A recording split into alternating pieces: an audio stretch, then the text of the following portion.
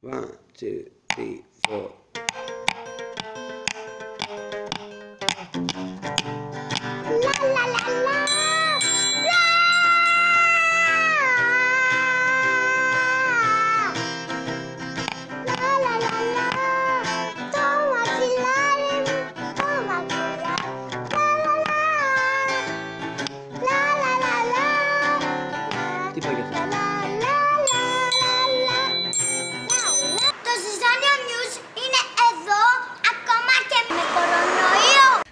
So I'm here with Miss Becky Parry.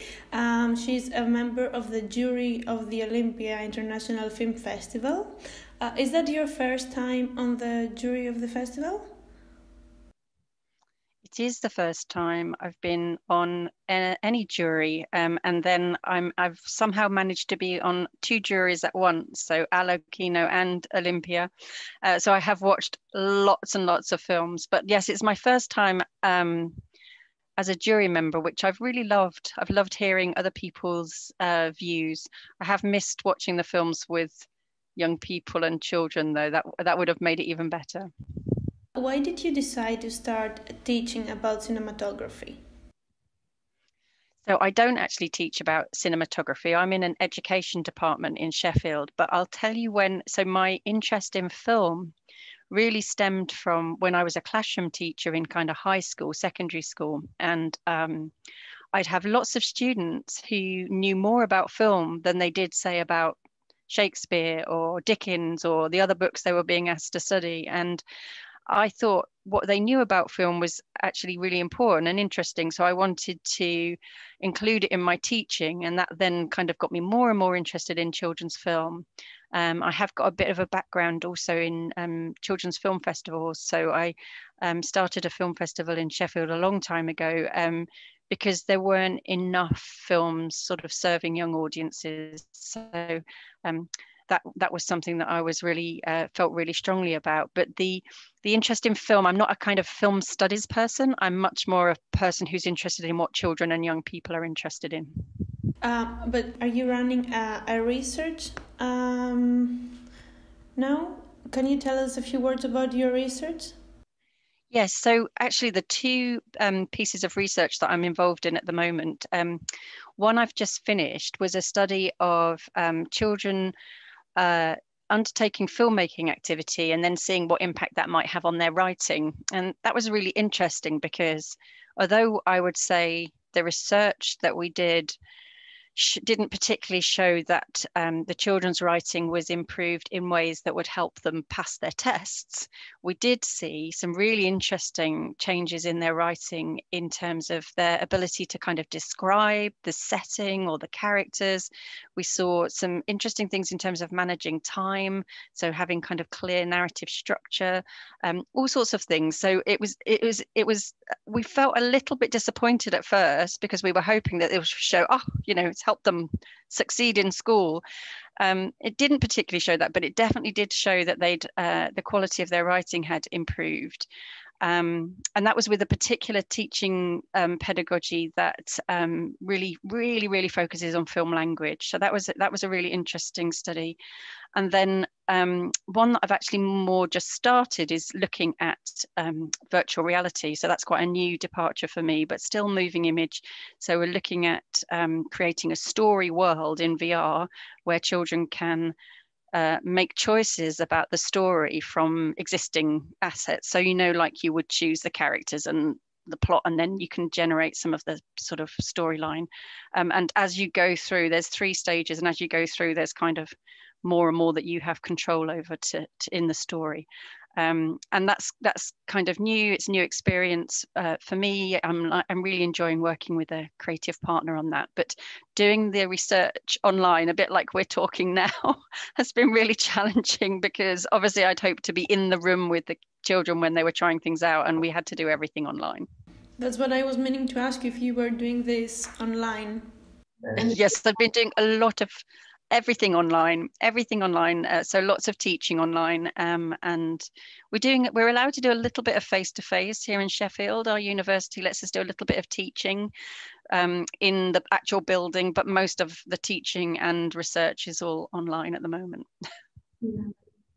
So, do you believe that watching movies can contribute in the process of education? Because you just said that your first research had something to do about it. Yes, I mean, I'm a huge believer that film is important. So I believe that film is an important part of our culture. Film tells us and enables us to think about who we are. And like any other art form, whether that's writing, painting, music, all of those things to me are extremely important. And only really by teaching, enabling children to learn the skills to make things, to create things, to express their ideas, are we kind of enabling them to face kind of quite a challenging future with some optimism and some skills that will help them to kind of face those challenges. In terms of film, I think for me, film is really unique in enabling children to see themselves represented on the big screen. It doesn't always happen. Us women are underrepresented on the screen, as you'll probably you'll have seen yourself. You know, lots and lots of films have male leads, but we see ourselves represented, we see our points of view presented, and we see that stories, interesting unknown stories, presented to us in a way that is just really different to, say, a novel or a painting. They're shared experiences in a cinema, perhaps, or at home on a smaller screen. We can discuss them quite quickly. As soon as we've watched them, we've got something to say about them. And it's just such to me, it's such an important medium that young people know lots about already. You're not starting from, okay, you're all going to learn about, I don't know, an artist that none of you have ever heard of before. Most young people will have some knowledge of film, and then our role is to kind of develop that and expand that, hopefully. Great, thank you.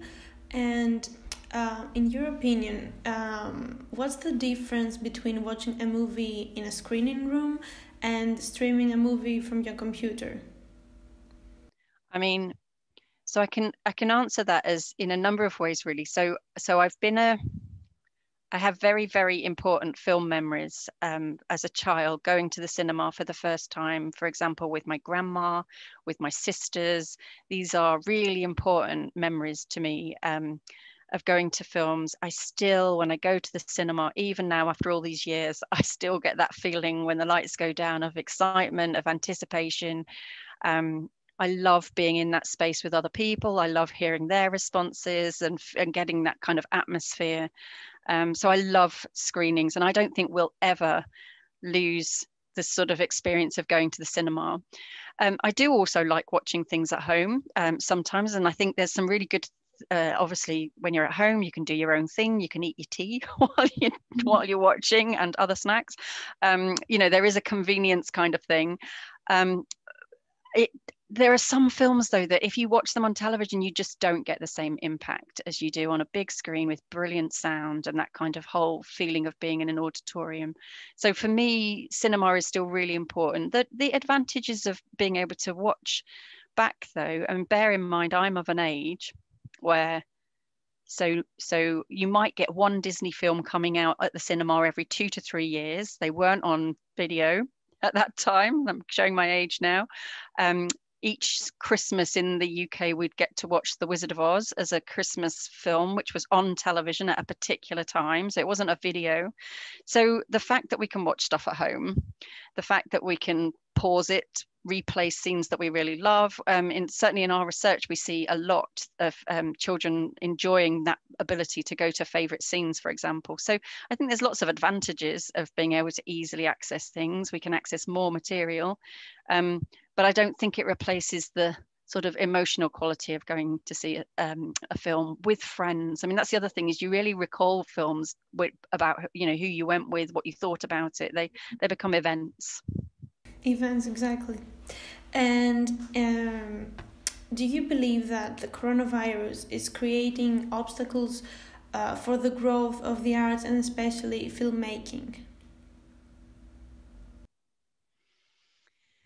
Well, again, typical academic to have two answers to that question. So on the one hand, I would say, obviously, there are huge obstacles and it's a real worry. Every industry that is already kind of hard pressed, every creative organization who are already struggling will be struggling more, because there's no new resources, there's no new audiences, and you know, and we have to work really hard not to lose all the infrastructure that's built up around cinema, because it's so important. I do think that one of the things that, so somebody coming from an education perspective, is I've seen people being quite imaginative and resourceful, as you get in the arts generally. You know, people are being creative, so they're still trying to make sure that young audiences can access fantastic films, as Olympia is doing, as other festivals are doing. I mean, I guess we'd all feel so deflated and pessimistic if we didn't have these events to look forward to. So they're so important that they're carrying on, but it is really challenging. And sometimes at these times, people say, well, you know, it's health that's important, and we want people to be safe, so the arts doesn't matter.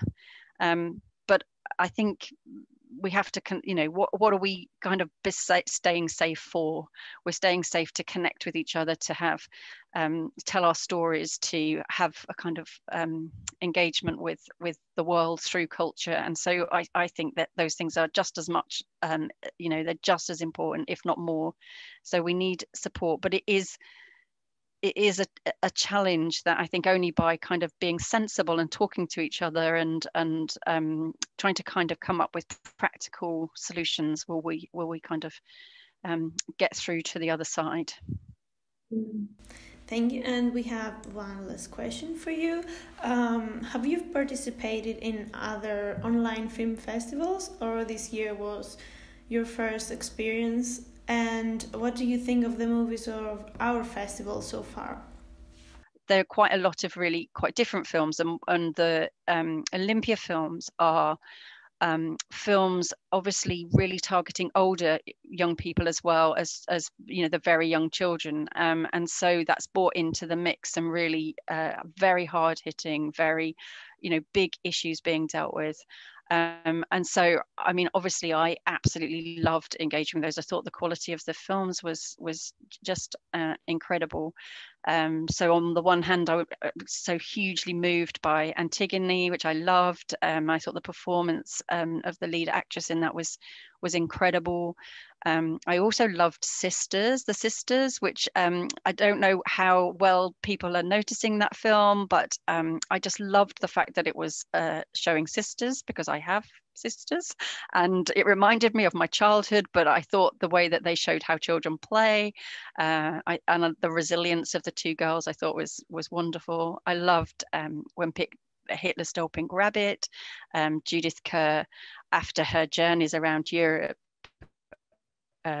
she's the novel writer that the story is based on, and she settled in England and became a really much loved children's author. So to see that book kind of turned into a film was incredible. I have a real strong sort of connection to one of the films called Daniel 16, which I thought was, again, really powerful and acted in a just beautifully acted, really understated acting of the lead in that, so that he, you know, we only see very gradually his kind of coming out of his shell, his kind of character developing. Brilliant, very, very hard-hitting storyline, very important film. So I hope that young people in the UK get to see some of these films. I hope that. Great. We're looking forward to see the results of the jury. Thank you very much for this interview. We hope you find the questions interesting, and have a nice day. Thank you very much. Was that okay for you? Yeah, it was perfect. Your answers were complete. It was perfect. Thank you very much. Quite long.